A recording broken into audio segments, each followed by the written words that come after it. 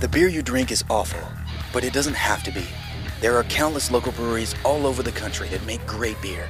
Amazing beer, also known as craft beer. Beer you can savor rather than chug. Each week, we'll take you to a brewery, brew pub, or beer festival, give you a tour, and then drink the beer. All of it, for the betterment of mankind. The beer you drink can be great. So put down that red party cup and start drinking beer like an adult. This is Crafty. Hey sports fans and lady sports fans, welcome to another episode of Crafty. I'm Grant, and today we're going to start off at our house. Yes, there's an arcade in my house. My parents are very proud of me. As of July 2013, homebrewing is now legal in all 50 states, so we figured we'd dedicate an episode to it. Right now we're going to go to our friend Mike James, who's going to show us the first few steps at brewing your own batch at home. Thanks, Grant. Hi, I'm Mike James from 5secondfilms.com, and when I'm not getting drunk making short, funny videos, I'm getting drunk making beer. Come check out the brew house.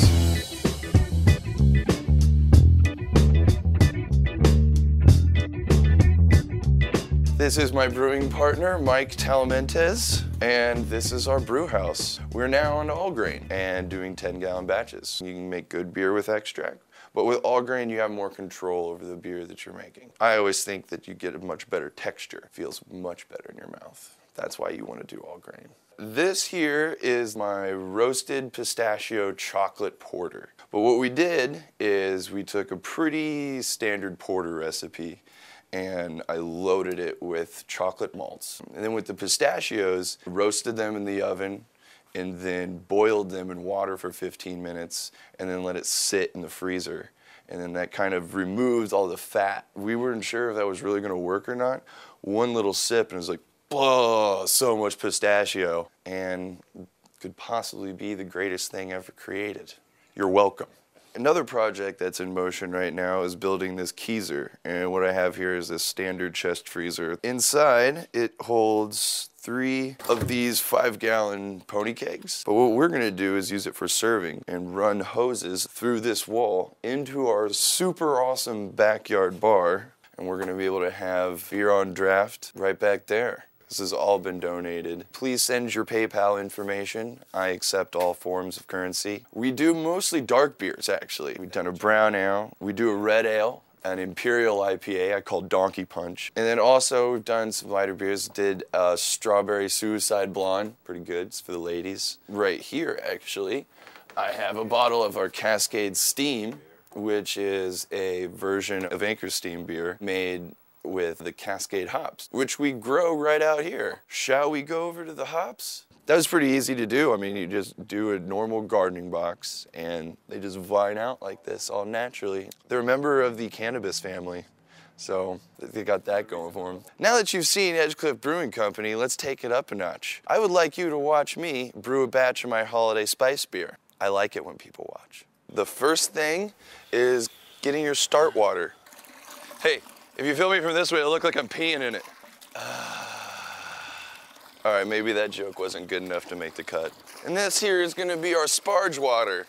A lot of people don't know that there's magic involved. They think it's science. Wrong. Yeah!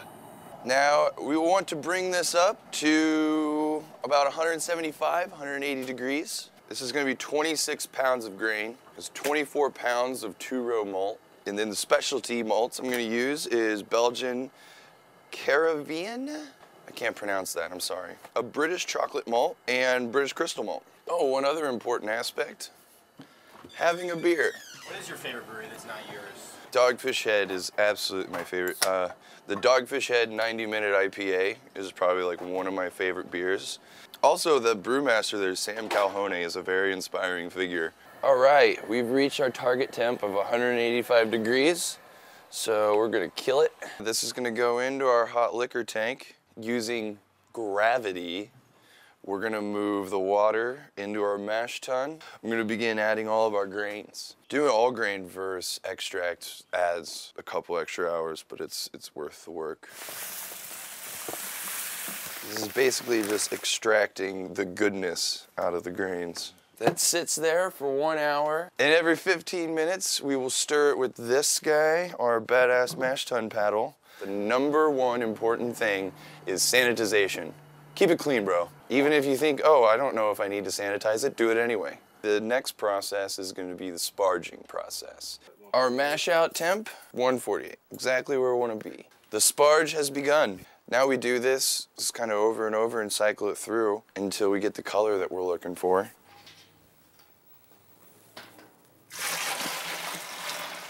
You know, it doesn't want to seem dry, and you also don't want to have the water pooling up. You want to keep it like as evenly distributed as possible.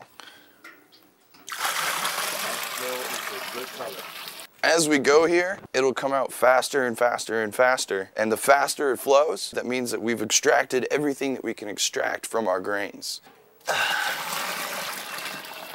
All right, looks like our sparge is complete. We're gonna drain everything out into our boil kettle, and then it's over to the burner. There's an artist by the name of Nelly, and he wrote a song called It's Getting Hot in Her, So Please Take Off All Your Clothes. A lot of people think is about clubbing and whatnot. It's not. It's about the boil process, because we're gonna add all those sugars and proteins, and we're gonna raise the temperature, making it hot in there, and then they're gonna take off all their clothes. They're gonna be symbiotic relationship. Everything is gonna come together perfectly, and then we're going to chill it with this guy. Bring it down to about 75 degrees. Once you're there, you can now safely pitch your yeast, put it in the fermenter, kiss it goodbye. So now I guess there's this guy Grant that made some shitty beer, and I guess I'm gonna let him talk now. But it's been real. God bless you. Thanks, Mike. The next step is putting the beer into bottles. Why don't we take a look at that? We have our Carboy, which is full of a delightful Simcoe hop IPA, probably a double IPA, depending on my gross miscalculations. What we're gonna do is take the beer from here, run it through a cheesecloth to get rid of all the particulate, put it into here, and then put it into bottles. Also, we have some of my other homebrew experiments. The first two are a prison-style apple cider, around 15% alcohol. The second one is an English special mild, around 5.5% alcohol. Good stuff. So what we have here is our empties. They're just regular 22-ounce bombers. You gotta make sure to get the ones that were capped, because if you get the ones that have like the wacky twist-ons or the corks with the cages, it's not gonna work right. You're gonna try to, use this here dingle hopper, put it on there, the whole thing's just gonna go to shit. So, everything's good and sanitary. I washed my hands yesterday, everything's fine. And here today to help me out is my good boy, Tyson Bud. He is normally a camera operator on our episodes, but tonight he's just hanging out and helping us do a little bit of science. Who's at my door? Who is it? Oh, suddenly audio, very good. Pat, do you want to help us out? Yeah, do I need to climb the ladder? No.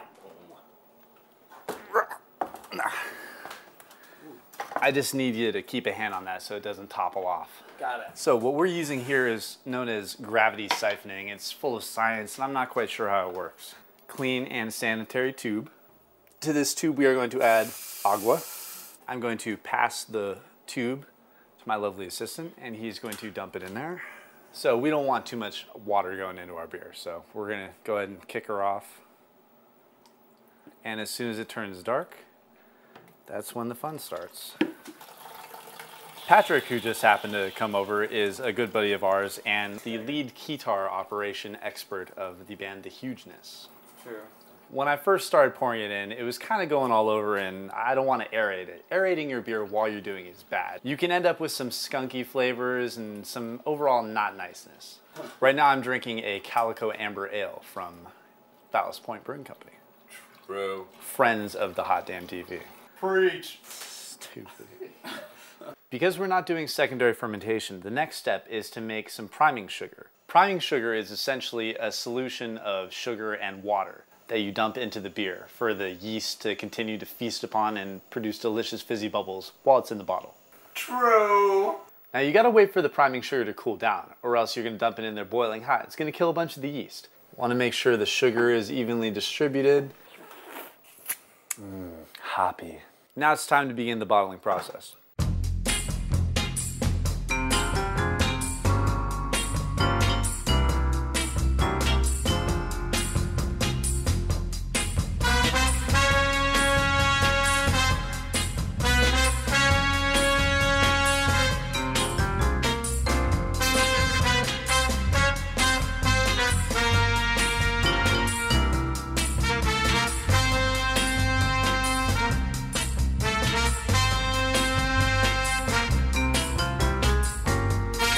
Now all the bubbles flowing through here are not air, it's the carbonation in the beer already, so that's a good sign. That means we've got a pretty healthy looking beer flowing through all these lines.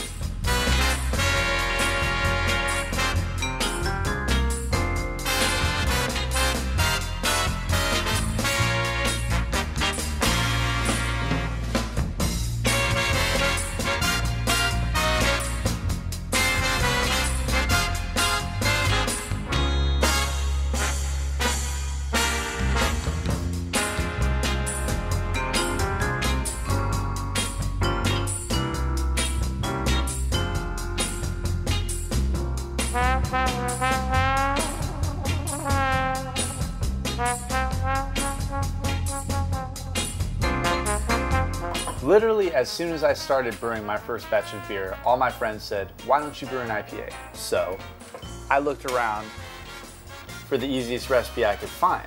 And it just so happens my girls, Christina and Hallie, have written a book about brewing, and so I decided to use their recipe. Whatever.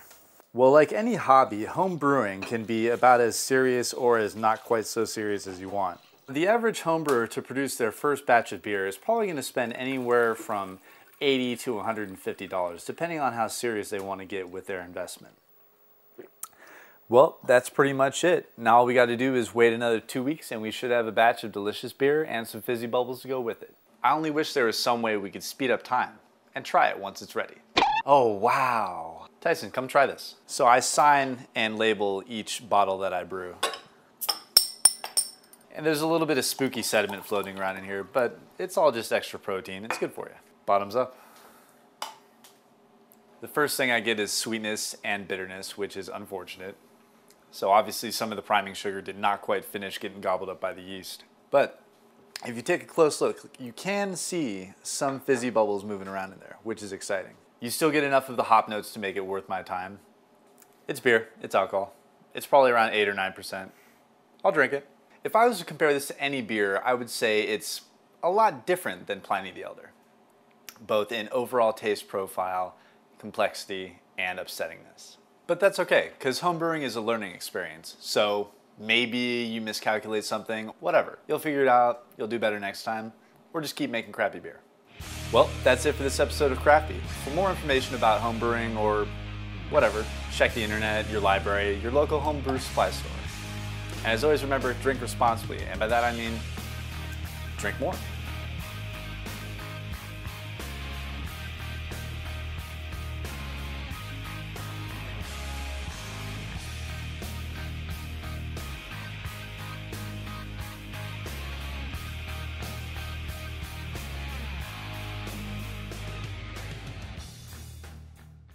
I think you got something on your lens.